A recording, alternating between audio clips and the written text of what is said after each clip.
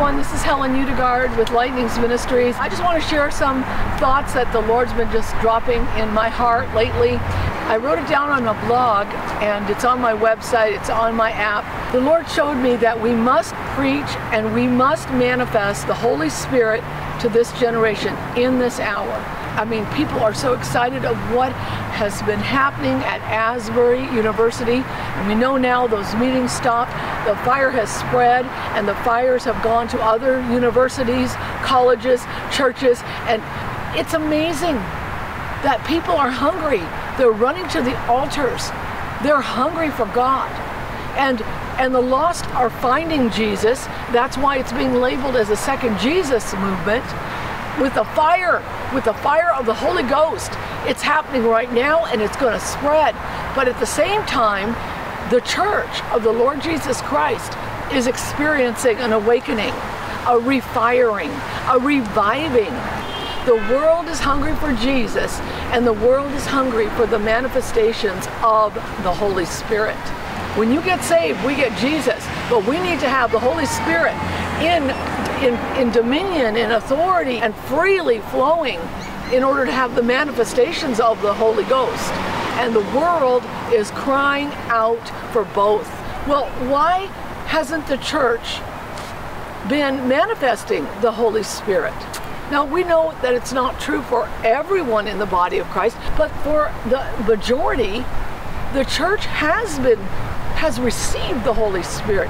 Many in the body of Christ have received the baptism of the Holy Spirit, and yet there has been a lack of the manifestations of the presence and power of God.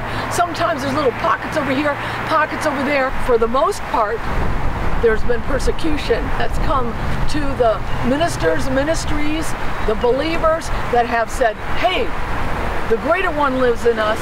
We know who we are in Christ, and we're going to lay hands on the sick. We're going to speak with new tongues. We're going to flow in the gifts of the Spirit as He wills, and we're going to see God change things because we're not going to tolerate the works of the devil. When the Holy Spirit is in manifestation and flowing through the believer as it was ordained by God. It was His plan from the beginning. Jesus said, you go and wait in Jerusalem till you're endued with power. Not power to go sit in your prayer closet and just sit there all the time, but to have power to go and flow and release Jesus everywhere you go. Lay hands on the sick, expect miracles, expect signs and wonders. This is what we're seeing right now. There's a Jesus revolution going on, a Jesus movement, but there's also, for the church, there's an awakening. There's an awakening because they have fallen asleep. Much of the church has fallen asleep and been asleep. They've allowed, like the Bible says, you know, the seed that went into ground where the tares came and the weeds came, the cares of this world choked out the word. And many believers have been overcome in those areas. I want to share this with you. There's too many sad, hopeless, and depressed Christians out there. They would not be sad if they were celebrating the Holy Spirit, if they were celebrating His presence and His power that is already in them. Do you know that as believers, we don't need anything new? We already have the Holy Spirit in us. Jesus is not going to go to hell again, not going to go to the cross. He's not going to die on the cross for you and me. He's not going to shed His blood again. He's not going to go to hell again. And the Holy Spirit is not going to come again the way He did in Acts 2. He will to those that come and ask for the baptism, but once you got it, you got it. You and I have received all the power there is to have in the Holy Spirit. And we are supposed to grow, grow, grow. So what does the church need to repent of? The church needs to repent of maybe leaving their first love, letting other things get in and choke out the Word, choke out the life of God in them, in their lives. The world may need a second Jesus movement, but the church needs a Holy Spirit awakening that would make them move. None of us would have any time to be depressed if we were to stay on fire, just fanning that flame of the fire of God that's already in us and on us. We would have no time to be depressed. We would not be bored. Christians should never, ever need a second Jesus movement to wake them up. The second Jesus movement and for the lost to get saved. An awakening is for the church to wake up. And also, of course, an awakening means society will be affected by a manifest presence of God. The knowledge of God would just permeate society. There would be a knowing in the lost, in the world, that there is a God. Then they would come and run to the church, and we need to have the goods. We need to have the goods to give them. This is what the Lord gave me as an example. It's like a married couple who have allowed their marriage to become dull and lifeless.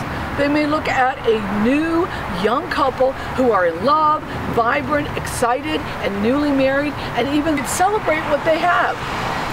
Well, that's really what the believers, those that have been saved for a long time, we're seeing these young people run to the altar hungry for Jesus, and it's the same thing. It's causing them to come alive as they're seeing these new births. Amen. The older couple, the ones that have been married longer, have everything that the other couple has, but they've allowed some things to shrivel up, become stagnant in their marriage. They may have even allowed some things to get into their marriage that they shouldn't have. Love and the qualities they once had are still in the relationship, but allowing wrong things in, which are destroyers of love, has brought a dullness, a lifelessness, a lack of fire in their marriage. So now there's a need of repentance and for restoration. The Lord wants us to repent in order to get the full restoration process working in us, so we can be restored back to the newness of life, of what it was like when we first got saved and filled with the Holy Spirit. We need to be excited for those who are accepting Jesus, running to the altar, and all these young people that are getting healed of hurts and wounds, and they're throwing away their paraphernalia, and they're repenting of things that they've allowed to come in their lives. And the only reason they allowed those things is because there was a lack of Jesus in their life. There was no Jesus. So it's the same with the Christian who has the life of the Holy Spirit in them, but who has allowed things to get into their relationship with Jesus and the Holy Spirit. The life of the Holy Spirit is still in them with His presence and power, gifts, operations, and fruit, but they have allowed them to become stagnant, dried up, shriveled up. Why? Because of a lack of honoring and staying in relationship with Him, living a life in obedience to His Word and to His Spirit, in faith and in love. Jesus said in the book of Revelation, chapter 2, verse 4 through 5, that the church needs to return back to their first love. Is this a picture of it or what? I thank God that Christians are waking up and getting on fire. But you know, they just need to, there needs to be repentance, and there needs to be a follow-through now. Picking up those things that they know. They are the mature ones. They've gotten a lot of word through the years. Now they need to walk in it and obey the Holy Spirit and stay on fire, stay in love with Jesus, and just help this revival and awakening burn and go forth into the world. So let's keep praying for the fires of the Holy Spirit to keep burning. Let's keep praying for the church that she will be fully awakened, doing all she was ordained to do in this day and hour, because this is the church's finest hour. It is here. Let's fan the flames of revival and awakening. The church always had authority. The church always had the gifts. The church always had the power. The church always has the presence. The church always had the gifts of the Spirit, the fruit of the Spirit. It's time to repent, to get back to our first love, and to stir up the life of God that is in us, stir up the fire of God that is in us, and don't let it go out, but let it blaze in Jesus' name.